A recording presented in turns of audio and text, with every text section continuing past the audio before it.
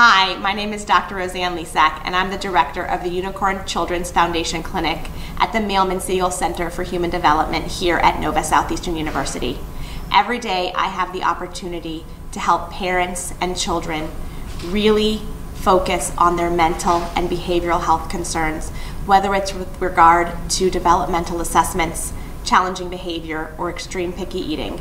Here at Nova Southeastern University, we are focusing on mental health and mental health awareness to ensure that everybody in our community has the ability to thrive and live joyful, fulfilled lives.